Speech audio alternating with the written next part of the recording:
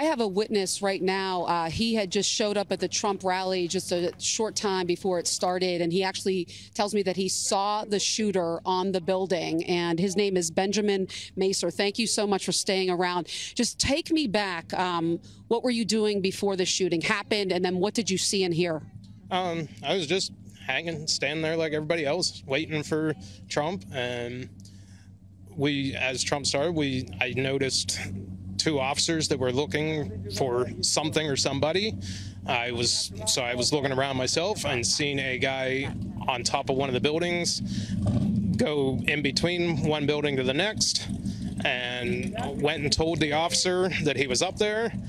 And when I went back to my spot, I heard that people could still see the person from where they were standing. So I checked that out, and I went back to tell the officer that if he came over there, he could see them. And when I turned my back is when the shots started, and then it took me a second or two to figure out exactly what it was. And then it was just getting out of there and helping some other person out with her child, and we got out, and that was the end of that. And I went and left, and that was all. So the viewers have some perspective.